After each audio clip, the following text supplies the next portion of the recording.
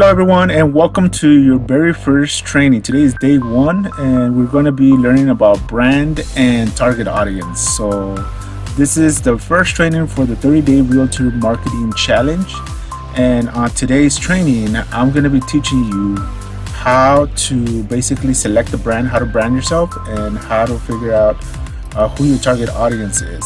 So the first thing that we need to do before I actually get started with the training is, if you have any questions whatsoever up to this point and after this training and for every single training, make sure that if you haven't done so, go to your members area where you should have access to. If you're watching this video, you should be watching it in your members area. Click on the home tab on the very top, and on the left hand side there should be a banner. Should be two banners. One that looks like this. It says "Have questions? Join our Realtor Facebook group." This is where I'm going to be answering any questions that you have throughout this training. So if you have any questions or comments, suggestions, anything that you have regarding this specific training, the 30-day challenge, go ahead and click on the banner and it's going to take you straight to the Facebook group page, and just join the group and ask any question. If you still have questions and it can't get resolved, then I'm also going to be answering questions live. I'm going to be doing a question and answer live webinar once a week. So just go ahead and click on the other banner that says register for the next free live webinar, and you'll be able to ask any questions live while I'm there. So make sure that you do those two things. Go ahead and click on the Facebook group banner so you can join our Facebook group, and also register for the next webinar so you can be live. So with that said, those are the things that I have in place because I believe in the no realtor left behind.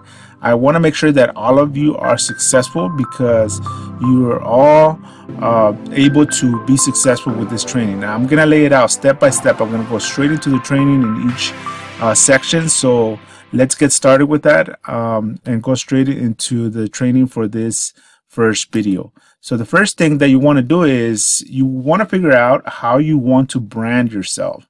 So we can see right here we have major companies, and we know basically their brands just by looking at their logo.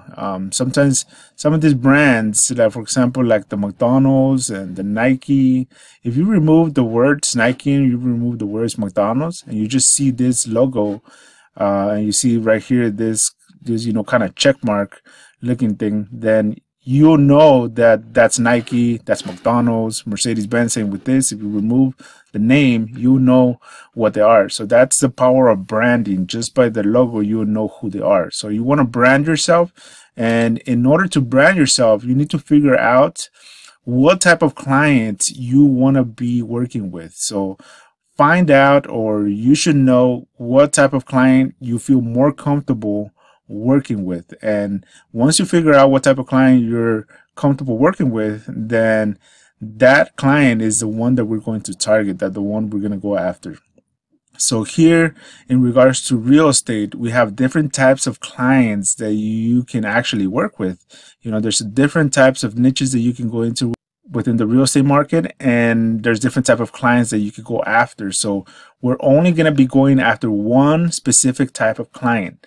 So you have to choose one of these from the list. If you're in residential real estate, most likely you're going to be doing home buyers and home sellers. But even though if you want to work with home buyers and home sellers and you're going to be working with both, you're only going to focus on one of them, whatever you feel most comfortable with. So if you're most comfortable working with home buyers, we're going to focus on home buyers. But I'm not saying that you're not going to be working with home sellers if you're going to focus your marketing on home buyers. It's just what you feel more comfortable with. It's just what you're going to get more deals out of. And the other deals for home sellers are going to come naturally. And I'll show you how. So for example, if you're focusing on home buyers, you're going to be building a large database of home buyers in your local area. So you're going to be the home buyer agent. You're going to be the agent that has the most home buyers that are ready to purchase properties in your local area. So guess what? Guess what the number one thing is that sellers want? Sellers want to sell their property, and who are going to buy their property? Buyers, right? So if you dominate the buyers market in your local area, you can create a marketing campaign where you're using the angle of, hey, I have the biggest database of home buyers that are ready to go, pre-approved, ready to buy properties right now, and they're looking for properties in your specific area. If you use that angle and create a marketing campaign like that for sellers, then you're highly likely to be able to get listings, because obviously a listing agent is going to know that you're going to market to all those ready to buy home buyers.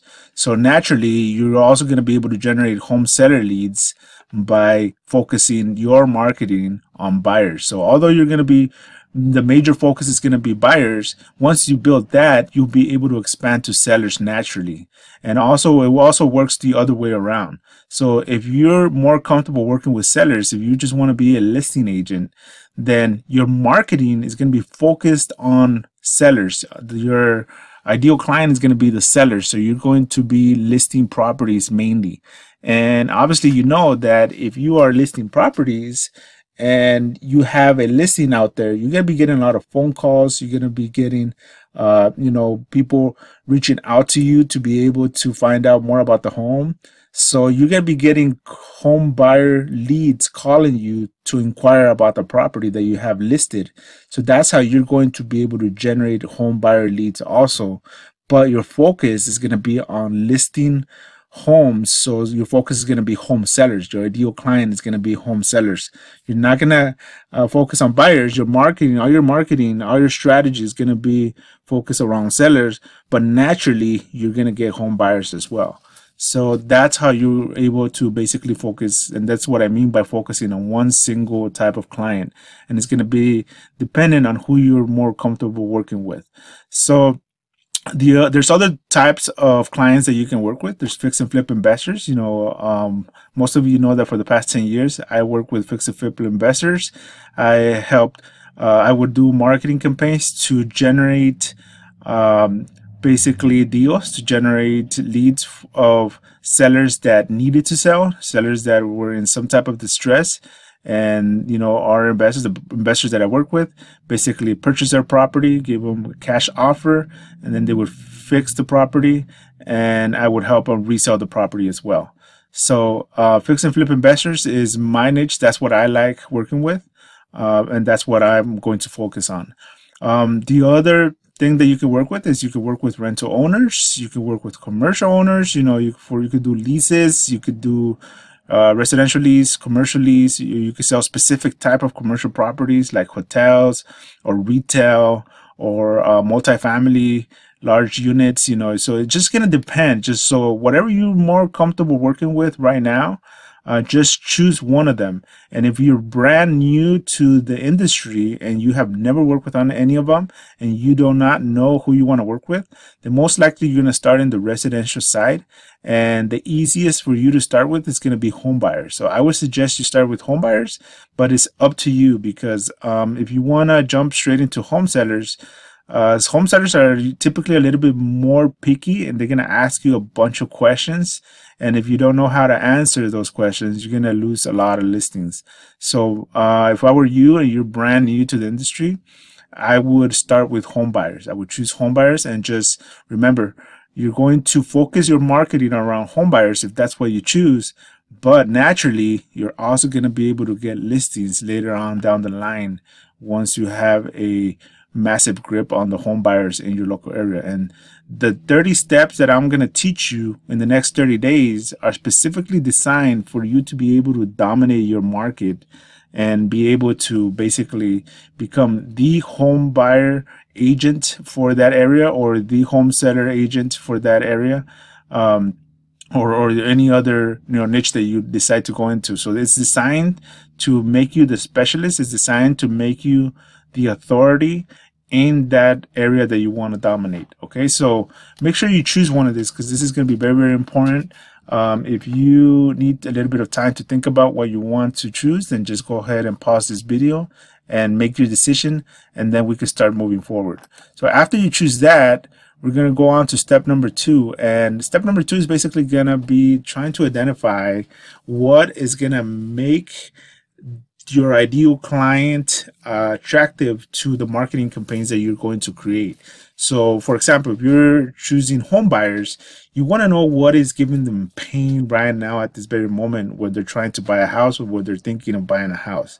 So what kind of pain are they going through that you'll be able to focus on, that you'll be able to kind of worsen for them, so that you basically get their attention through marketing. So these 3 things have been proven to get massive results on marketing campaigns. When you create a marketing campaigns that includes all these 3 things in the marketing ad or campaign, then you're going to have a high probability of getting a big response and having a successful campaign. So pain is the #1 thing that people will take action on. You know, if you have back pain, if you have neck pain, and I can tell you that because I've had neck pain for the past 6 years. I started getting really bad neck pain to the point where I started getting anxiety attacks.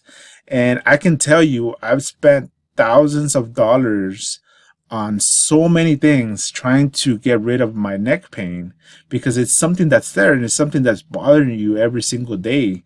So when you have pain, you do anything to get rid of that pain. So whatever thing I came across that promised me to get rid of that pain, I would purchase, I would buy, I would take action. And that's the same thing with any type of other service. If there's a service, if there's a company that provides something that is going to give you or is going to get rid of the pain that you're feeling right now, you're going to buy it. You're going to take action. So that's why we got to determine what is the pain that they're going through. What is the pain that they're feeling right now at this very moment. So for home buyers, it could be that they're frustrated because their offers don't get accepted.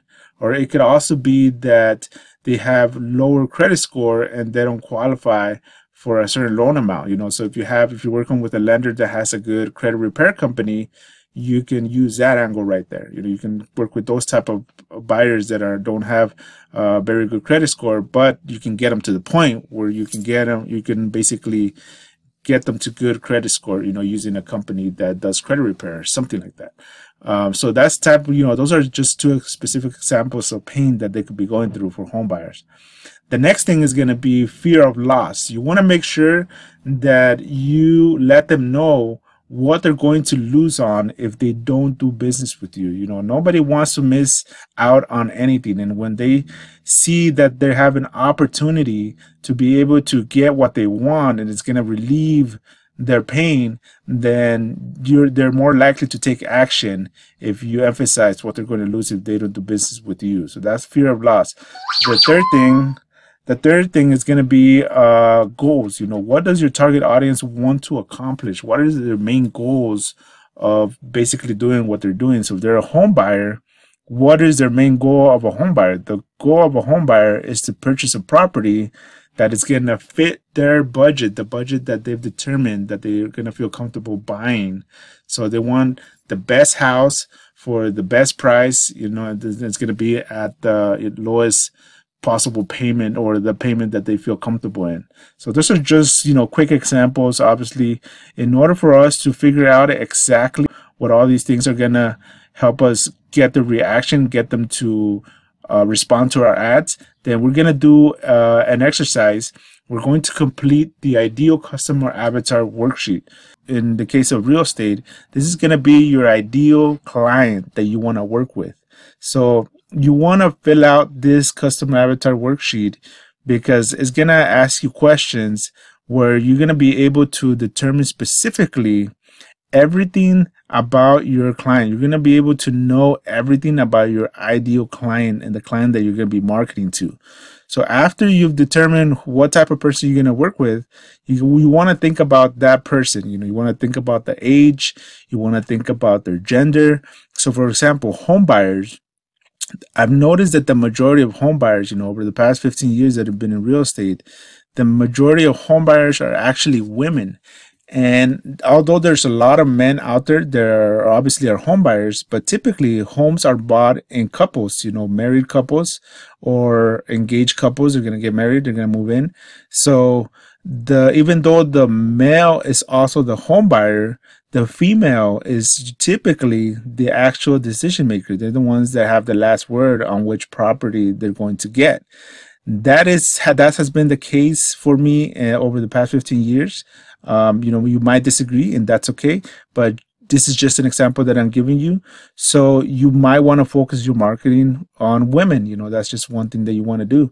So you could either do one for each. You could do one for male and one for female if you determine that it's maybe it's half and half, and you want to do both. Or you could do one that's kind of generic, that's kind of in between. You can do that as well. But if I were you, I would do specifically just one, either male or female. And you can also test these out. You can create an ad that's going to target just females. You're going to create another ad that's going to target just males. Another thing that I teach on an advanced course is I teach realtors how to go after a specific type of professional people. So for example, I can show you how to work with nurses, how to be the home buyer for nurses, how to be the home buyer for firefighters, for policemen, how to be the home buyer for architects, for engineers. So if you're targeting a specific profession, for example, let's say nurses, you want to get business, you want to help nurses purchase homes, you want to be the nurse expert, then the majority of nurses, although there's a lot of male nurses, the majority of nurses are female. So you might want to create a customer avatar for a female nurse. You might want to do that. So that's just an example. So the reason why we sometimes focus on professions is because we know that if they're a nurse, typically nurses make good money. They have stable jobs, stable income, and they're highly likely to be able to afford a property. So same with engineers, with doctors, policemen, those are people that have stable jobs and have stable income. They want to own a house. So if you focus on those, they're most likely to be able to qualify to be able to purchase a property. So that's just an example of the customer avatar worksheet. So once you complete this worksheet, you'll be able to pinpoint exactly who your ideal customer is, what their gender, marital status, what are their challenges or pain points, where they hang out, what are their objections, their goals, their values. You're going to be able to determine everything about that person, about your ideal customer, so that when you're ready to craft a marketing campaign, you're going to use this information to make sure that the ad that you're creating is going to be hitting all these points, and it's going to be highly attractive. It's going to be laser targeted to this ideal customer avatar that you created. Okay, so now the next thing that I want to show you is just an example of a customer avatar completed worksheet. So I'm gonna go to my PDF sheet. So there should be a link underneath this page where you can download these customer avatars, as well as one that's already completed, which is the one that I'm going to be showing you right now. 1 second. Okay, so when you download it, it should be a fillable PDF form, so you can actually complete it on your computer. So this is an example of the avatar that I created. So this is the customer avatar that I'm going to be focusing on, and I'm going to be focusing on home investors. Now, I found that probably about 90% of investors are typically male. So that's why I'm going to focus my avatar on the male investor. So first thing I'm going to do is name the investor, which right here, his name is going to be Bill. You want to kind of just mentally, give yourself an image of what the investor looks like. So his name is Bill, and his age is between 45 and 65 years old. So you kind of just want to give yourself a range between, 10, 15, or 20 years. So it's just going to depend. It's going to depend on the type of buyer that you're working with. For example, if you're working on first-time home buyers, if you want to drill down and just work on specifically on first-time home buyers, then you probably are going to be looking at around the age of 25 to 35 for first-time home buyers. If you're looking to work with step-up buyers, have like a condo, a townhome, and that you want them to purchase a house or a bigger home, something like that, then you're probably going to be focused on like 30 to 45 years old, 30 to 40 years old, something like that. So that's just an example of what we put there. So the more specific you're able to drill down, the higher your chances are going to be of having a successful marketing campaign. So then the gender is obviously male for this one. Marital status is going to be married. Age of children. So these type of people typically have kids that are kind of like in middle school, high school, and sometimes even college, or married and have kids themselves. So 12 years and up for middle school and up. The location, I'm going to be focusing in the county of Riverside. And then a quote that is going to resonate with them is to increase my ROI on every property. So to increase my return on investment. Occupation, typically these people have a college level job. Typically they have professional jobs.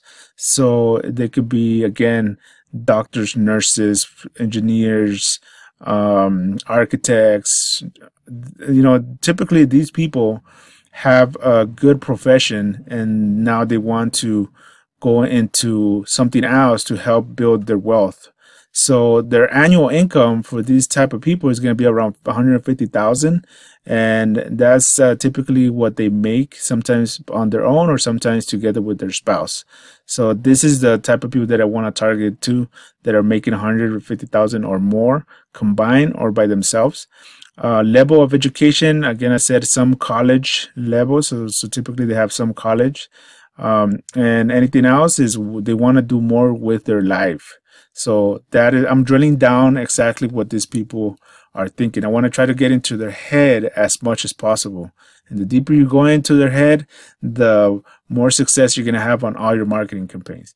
So if we go back to the left-hand side, their goals and values. What are their main goals? So an investor's main goal is to make extra money every year, to grow their savings and their wealth.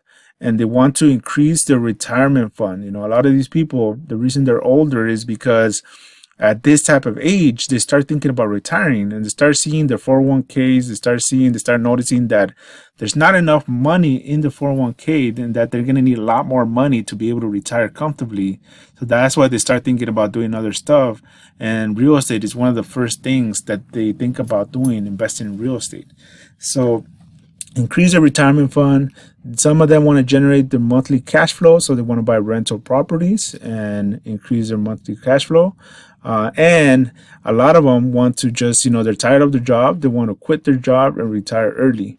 And it's the reason why they want to generate monthly cash flow. So what are their values? What do they value? They value their family, they value their time, and they value their education, because these people are typically educated people.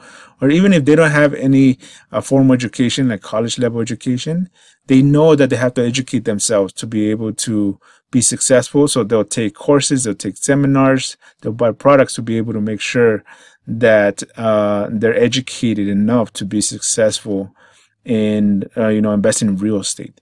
So the next thing is going to be sources of information. Where do they get their information? Where do they get the sources? What kind of books do they read? These people read books on investments, self-development for discipline, and on marketing also, to be able to generate leads. What kind of magazines do they subscribe to? They could subscribe to Success Magazine, remodeling magazines, real estate magazines. What kind of blogs and websites? Typically, they're on Zillow, House, which is a remodeling, where they sell products for remodeling homes. Home Depot, because they're always buying materials for the properties. Auction.com, where they're looking for new deals. What kind of conferences do they attend? They attend fix and flip conferences, remodeling, construction. What kind of gurus do they follow? In real estate investments, there's the big ones are Dan Merrill. Dan Merrill, they're on radio, they're on TV, they're doing a lot of Facebook advertising, online advertising. So these are very big. Dan Merrill, Sean Terry, same. Ken Clothier, same thing, down in San Diego. And again, they want to do more in their life. They want to get more out of their life. So what kind of challenges and pain points are they having? So their biggest challenge is that they have a full-time job and they don't have enough time. They have very little time to be able to do something else. So those are the major challenges. They also typically have family, which makes it more difficult for them to start a side job or a side hustle. And they're tired of their job. You know, by this time, by this age, they've been working on their job for a certain number of years, you know, for a good amount of years, and they're getting tired of it, and they just want to retire early and quit their job. So that's why they're going into real estate investments. What are their pain points? They need more money for retirement. They're getting closer to the retirement age, and they're getting afraid. They're becoming afraid that they're not going to have enough money to cover the same type of lifestyle that they've been living. And, obviously, they either have one choice is to make more money, figure out a way to make more money and increase their retirement fund, or the other choice is to reduce their expenses and to reduce their lifestyle, which a lot of people, obviously, that's not your first option. The first option is to try to increase your retirement fund so you can continue living the same type of lifestyle that you've been living. The other pain point is no cash flow. So they're basically living paycheck to paycheck. They have a lot of expenses. They're making good money, but they still have a lot of expenses, so they don't have a lot of money saved up. They have some money saved up, but not for to be able to live on for a couple of years. And another major pain point that these people have is that they have kids, and they're either getting to the age of going to college, or they're already going to college, and they need money to help support them through, for their college years. A lot of these kids, they're able to get part-time jobs, but a parent still has to help them, or at least as a parent, we don't want to see our kids struggling. We want to make sure that they're focusing on their college and not having to get another job. So that's a major pain point for investors at this age as well. What are their objections? Role and purchase process. So what kind of objections would they give you? In this section, you want to think about what kind of objections they're likely to give you if you're trying to get their business. So if I want to list their properties, they might say, the commission is too high.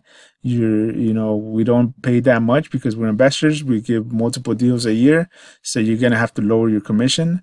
They could say, most realtors don't do enough marketing. Are you gonna do enough marketing to be able to get the most money for our properties? That's another major issue with real estate investors. They could already be working with an agent. Typically, they already have an agent who they have an exclusive deal with, or it's not really exclusive. It's not written that it's exclusive, but they're comfortable working with because they've been working with them for a long time. So you kind of have to think about that when you're creating a marketing campaign, how you're going to overcome that, and also on your sales presentation. So another thing, they could be licensed agent themselves, and they don't want to commit to a single agent. So if you notice, by having all this information right here, you basically getting into the mind of your ideal customer. You know exactly who your ideal customer is. So now your job is to make sure that you create campaigns that are going to be attractive to this specific customer. So you'll be able to, I'm going to show you how to create campaigns using this sheet right here alone. And everything you do basically is going to be geared to attract this very person that you are right here. So one of the major problems in real estate is that nobody knows, not a lot of real estate agents know who they're actually trying to get business from, who they're actually targeting. They don't really know. They know they're going after sellers. They know they're going after buyers, but they don't know what struggles those people are going through. They don't know what they value. They don't know their age range. They don't know what type of jobs they have, how much money they make, what they like, what they don't like, what objections they have, what keeps them up at night, basically the pain points. And the ones that are successful, they know all of this about their clients. If you're very brand new to this industry, then it might be a little bit more difficult to figure this out. But right now, you have a huge advantage, and it's called the internet. You can always Google, a lot of these things. You can say, what is the average age of a home buyer, and just Google it. You might get that, and enter your city You know, you might get an answer for that. You get a lot of answers for a lot of these things nowadays on the internet. And if you don't, you know, if you're brand new to real estate, sit down with your broker. Sit down with your broker, make an appointment, and have him help you complete this form, because I can guarantee you that your broker knows this information. If you've been working if you've been working in real estate for at least 5 to 10 years, you should know exactly, you know, what your ideal customer is. You should be able to complete this form. The more precise, the more focused, and the more complete you complete this form, the easier and the more successful you're going to be when it comes to marketing. The more leads you're going to get, and the more type of people you're going to get that you really want to work with, because this is the type of people that I want to work with. So this is the type of people that I'm going to attract, because this is who I'm targeting. So this is going to be your actual target avatar. So with that said, now you know exactly how to complete a customer avatar sheet for your ideal customer. So decide who you're going to target, what type of client you want to work with.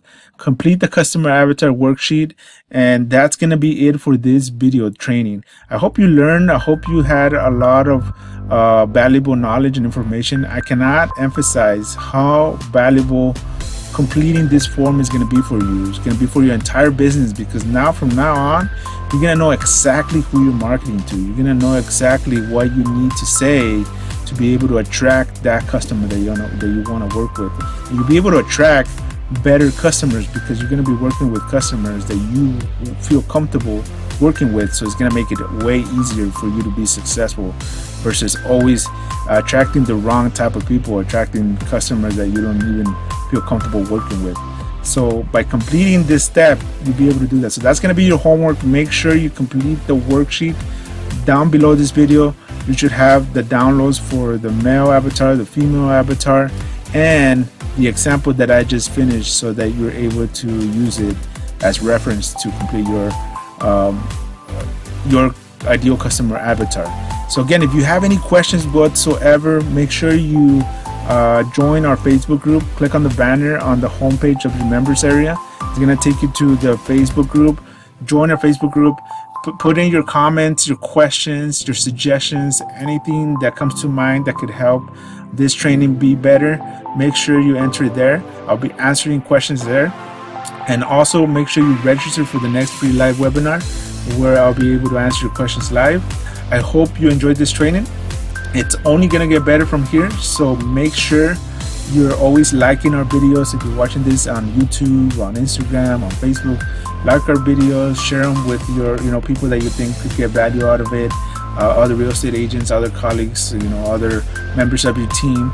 Go ahead and share it, like it, comment, and if you have any questions, like I said, go to the Facebook group and ask any questions and register for the next webinar. Thank you for completing this training. This is going to be your first training. I look forward to see you on video number 2. That's going to be day 2, the next video. So congratulations on completing this training. I look forward to seeing you on the next video. Take care.